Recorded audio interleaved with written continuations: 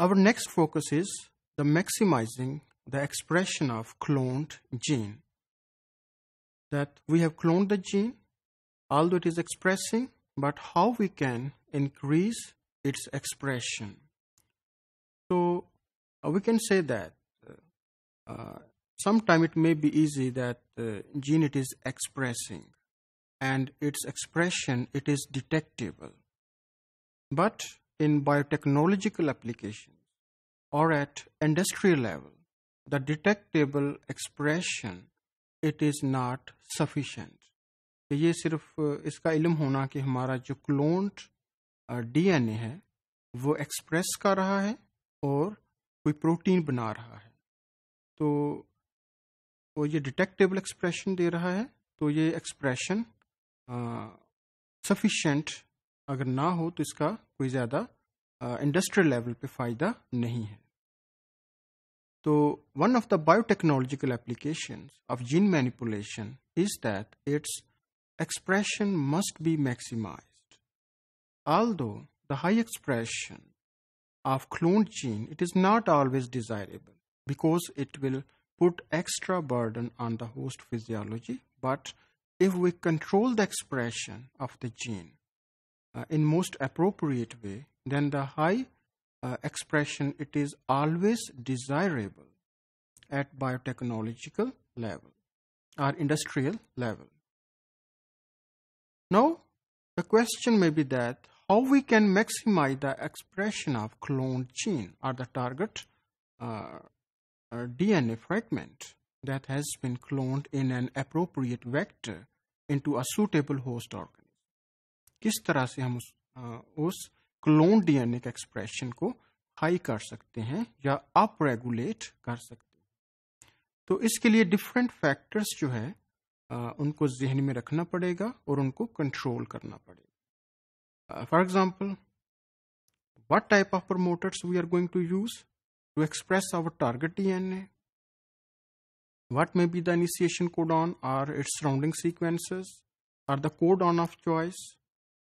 Then the stability of messenger RNA, it is also very important.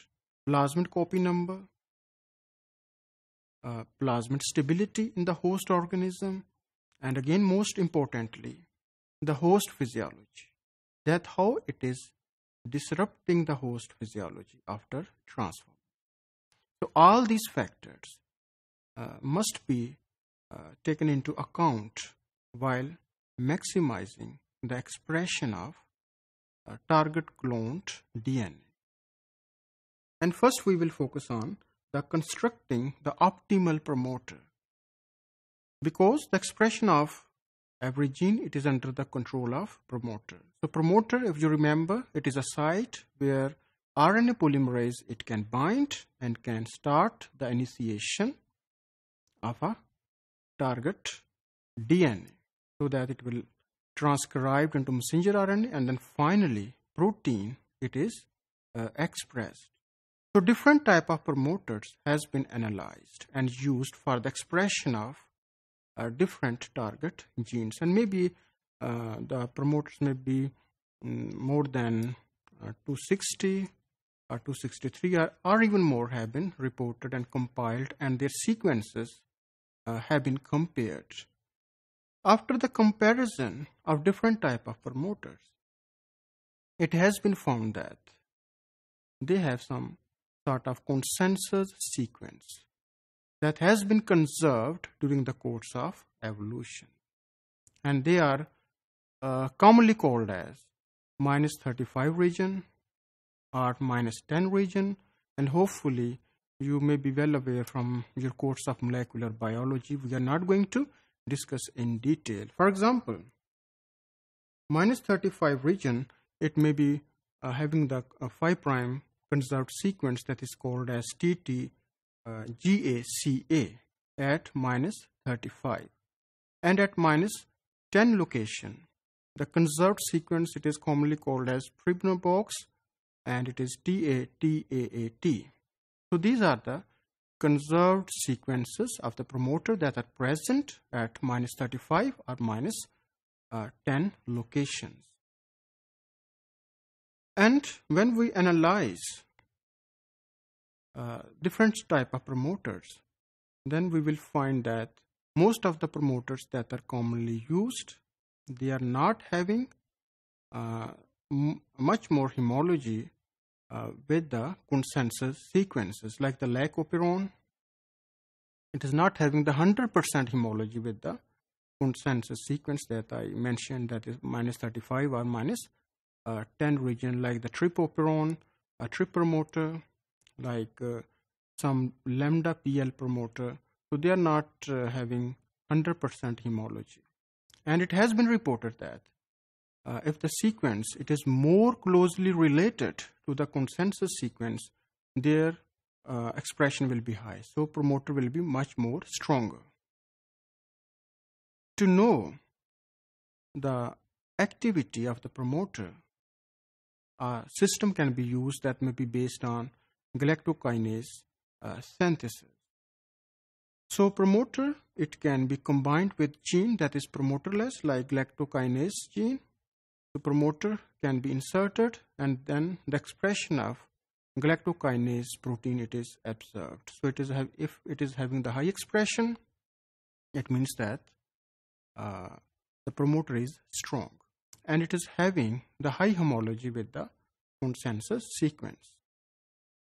In addition to that, the space or the nucleotides, number of nucleotides that is present between minus 35 or minus 10 region, they are also very important.